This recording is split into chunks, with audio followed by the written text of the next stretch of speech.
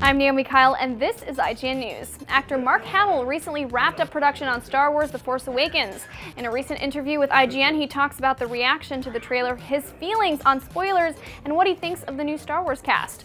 On the trailer, he says, "Sometimes you get sort of isolated and disconnected because I don't really follow it as closely as, say, my son, Nathan does. But to see those people that thrilled, it was moving to me. I actually got a lump in my throat watching that. To see so many people that happy was a thrill. And it's hard to believe it's a whole year away that we have to wait, but I'm practicing my phrase. You have to wait and see."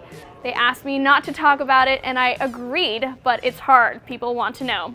Hamill is obviously not talking about any Star Wars plot points. On the matter of spoilers, he says, "I like being surprised. I don't want to read spoilers, and I hate it when I go see a trailer and you see this thing and you go, gee, that's pretty much the whole movie."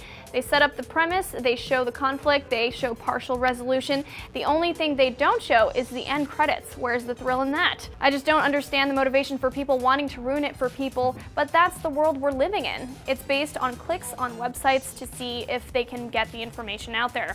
I'll be surprised if they don't leak the whole script between now and next year, but I hope not. He concluded by assuring us The Force Awakens is in very, very good hands. For more on the next Star Wars, stay tuned to IGN.